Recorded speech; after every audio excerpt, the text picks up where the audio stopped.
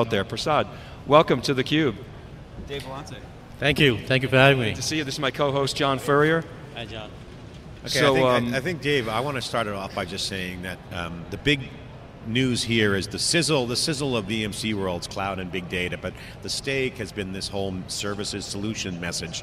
There are people making money out there doing solutions, whether they're consultancies or startups, and it's growing. There's more needs out there. There's a lot of demand. So tell us what your opinion is on that and your angle on the solutions market in general. I think the solutions market is the ultimate implementation of value on our core platforms. So if you do our jobs right on our platforms, the solution demand should be insatiable. And my job is to really make sure that that is indeed the case and drive solutions that are easy to consume and easy to scale. Prasad, it's 27 years at Intel. We were thinking you were going to try to break Pat Gelsinger's record there, but that's quite a career. We had Pat on last year. Pat's been great to us. He's been a guest on theCUBE many, many times. One of the things he talked about was the Intel culture, like the Army, marching to the cadence of Moore's Law. And he said, EMC's culture, not so much, but maybe that's changing a little bit. So first of all, what brought you to EMC? And talk a little bit about the cultural differences, maybe the culture shock. No, that's a great question because after 27 years in one company, moving to another company was not the top of mind for me. But as I was looking at where the industry was going from a solutions perspective, it was clear, as Joe said today, that the industry is going through one of those big transitions that happens once in 20 years. And the confluence of cloud computing along with big data was not just a theoretical premise when I interviewed for this job. It was clear that this company, EMC, was on a path to acquiring assets that were going to make that reality. And cloud has been my passion from my Intel days. And the ability to move up the stack from silicon to actually build solutions was a huge opportunity I couldn't pass. So that's why I'm here. Yeah, and Intel is such a fundamental component of the cloud. Obviously, EMC is just, and VMware bet the farm on Intel. And so now your current role, let's talk about that a little bit. I mean, basically, you take these industry solutions, and it could be third-party products, EMC products, put them together, and then demonstrate how they work in a real-world customer environment. What does that do for a customer? I mean, obviously, it reduces some risk and maybe speeds up deployment. But what do customers tell you about that? Well, customers care about two key values, right? One is, hey, is this going to make a big shift to the value that I serve my business with? And second is it going to make a substantial shift in my bottom line cost of running the business? And so the goal of what we are trying to implement from a solution standpoint is make it dead simple to implement, not give them a bag of parts and make the cost of integration so hard that we don't go anywhere and each of these projects becomes a managed program. Secondly, it's got to be changing the game. It's got to be a game changer for the business that the solutions are intended for. So if you take FSI or you take oil and gas or healthcare, can we take the collection of our products, be it Greenplum, be it a VNX storage environment, or be it our security capability, or be it our content management with Documentum, and can we stitch them together to create a total solution that makes a huge difference? That's what we're trying to accomplish. Yeah, so you're doing, obviously you do a lot of stuff around SAP, Oracle, Microsoft solutions, a lot of the traditional enterprise apps. Have you started, I mean, I'm sure you started, but when will we start to see, or can you give us some examples of these so-called big data applications emerging in terms of proven solutions that you can actually point customers to? Yeah, we are in the early days, to be honest, but a lot of what I'm seeing, and this goes back to even my own days as a guy who used to run Intel IT, is the refactoring of the core ETL environment from the OLTP environments, the refactoring of costly, multi-million-dollar nodes that run the analytics environment into commodity hardware, and enabling massive scale-out parallelism in the compute model for analytics.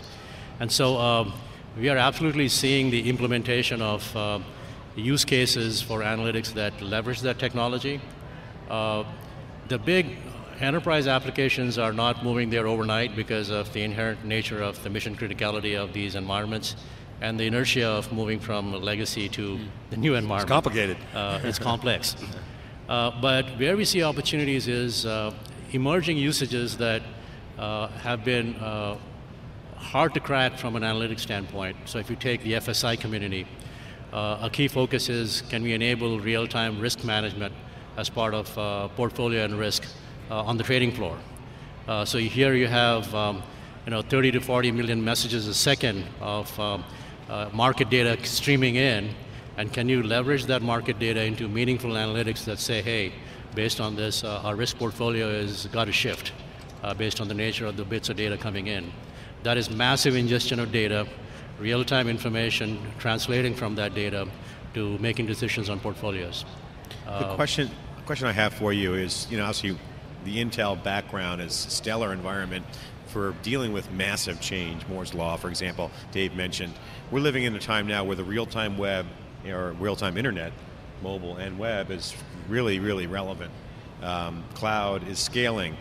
It's a system. It's an operating system. So we've always admired Pat Gelsinger for that systems view. And so you have this infrastructure operating environment going on. That sounds a lot like Intel to me, except it's not a chip. So can you give us insight into how you build those solutions? How you look at that? I mean, can you? Well, absolutely. I think the notion of the data center itself having a lot of analogy to a computer with the core platform, the BIOS, the operating system, as a means to establishing simplicity and abstraction on which you run third-party applications is not a far-fetched idea. In fact, that's what we are collectively doing with VMware and EMC and Cisco in many ways. At the compute platform layer with VCE and vBlock, we are converging the compute network and storage to a much more simplified model. And above that, we are driving the abstraction of a set of orchestration for management of these resources and implementing applications with ease directly by end customers through this notion of self-provisioning, right?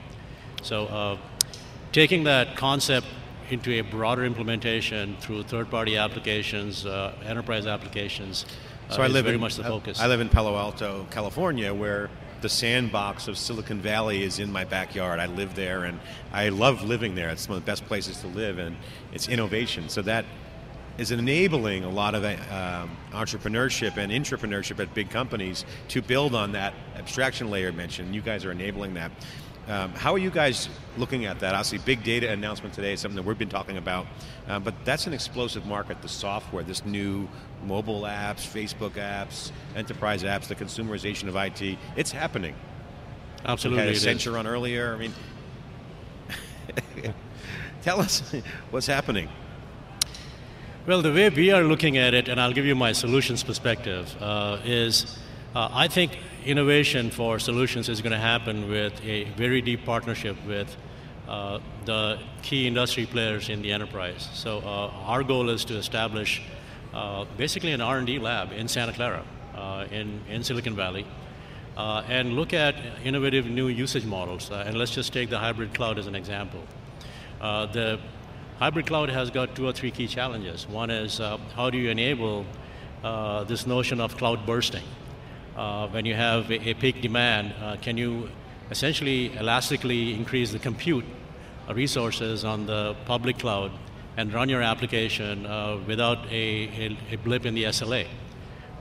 These kinds of usage models have known issues on network latency and bandwidth, known issues on identity management, and the implementation of a policy-based orchestration that has full visibility both on the private side as well as the public side of all the resources. And there's only one way I know how to solve these problems, which is to go deep with a partnership with the Ciscos or the SAPs or the Microsofts and really have a joint lab innovation environment and knock them out one by one. So that's what we're going to go do.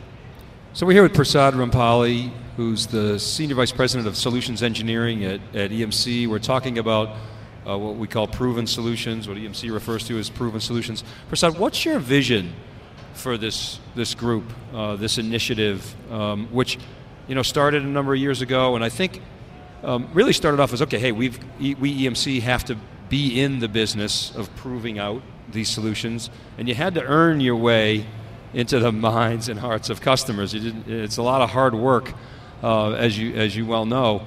And so I feel like you've sort of gone through that phase successfully. What's your vision for the future of this group? Well, thank you for asking. That's a great question. So I've been with EMC now for 6 months, and we are launching what we affectionately call as Gen 2 of the solution evolution. And Gen 2 has got 3 key parts. The first is, you can create solutions all day long, but you have to have the ability to scale it across the thousands of customers very quickly. So how do you establish a scale model from the time you create a solution through the direct sales force, through the indirect channel, in such a way that this penetration model is moving at 6x times the speed is a key focus for us. The second is shift left. And the idea here is for us to create game-changing solutions, we can't have solutions as a wrapper after the fact when we have already launched our products. We have to be in situ integrating. What was that one again? The second one? The second one is shift left design in solutions with our platforms. And the idea here is we want to integrate our platform capabilities with third-party solution frameworks very deeply at the time of launch, not 6 months or 2 years after the launch. And that would require a completely new development model with our products, very deep partnerships with key ISVs and technical partners. Like SAP and like so SAP. And really change the game on some differentiated feature. Let's take SAP as an example. And do you have a joint lab in Santa Clara with SAP, right? That's the... Yeah, today we do, yes. Okay. But we want to take that to a whole different level, where today it's mostly a showcase kind of environment. We want to take it to an R&D joint development environment, both here as well as perhaps in Waldorf. And we want to be able to demonstrate integration points between SAP's landscape management at the application level, all the way with visibility to the intelligent storage system, and how we enable that level of policy-based management that could be happening at an application layer that SAP cares about, but the infrastructure just adapts to it through that level of integration. So that's the third, so scale, shift left, and... And the third one is really solution R&D. When Todd started this organization about 5 years ago, clearly the focus was to enable sales. And I think he did a fantastic job. I'm building on that and saying, hey, let's go shift left, integrate solutions with our core products and differentiate features, and even go 2 years out where really look at the next big technology inflection, right? Flash is viewed as the technology inflection for storage today. What's the next big one that's coming? And really preempt that, if you will, with appropriate solutions that could be tied with that R&D process going forward. Yeah, I think that's a great vision, Prasad, because I would imagine it's very difficult to take a quote-unquote proven solution and then scale that, as you say, so a customer says, well, that's not me. Okay, can you do that for me? And then they'll become one-offs. How do you scale that? And so if you can crack that problem, that's game-changing. And then the other thing is, I've talked to a number of CIOs, application heads, infrastructure heads about this capability, generically, whether it's EMCs or IBMs or whomever's. And the infrastructure guys love it, right? Because of course it's their job. Right? It's going to make my job easier. It's going to lower my risk. I'm going to get stuff in fast. That's all. I get that. CIOs, they tell me, well, it's good. My guys like it. It doesn't really make a difference to me. And the application heads say, well, it's somebody else's problem. So this notion of scale and shift left and this solutions R&D, that starts to appeal to a much wider audience, and I think it's a great vision. No, I'm terribly excited by it, because I think with this recipe, if it takes off in the next 3-4 years, we can produce game-changing solutions that perhaps will be as important as our own platforms, and will drive differentiation both in terms of top-line revenue as well as bottom-line gross margins. Prasad, this is very interesting. Prasad Rampali, Senior Vice President of EMC's Solutions Engineering Group, somebody that we've really focused on a lot. We've advised our clients in the Wikibon community to take advantage of these offerings. They're some of the best freebies in the business, right? A lot of them, most of them, maybe all of them are free, which is fantastic. And of course, the idea is it leads to other sales. Why not? But they really reduce the risk. They speed the time to market. They help you share best practices, and it's just it's great to see the investment. And Prasad, I love your vision. So thanks very much for coming on theCUBE and sharing. Well, thank you for having me.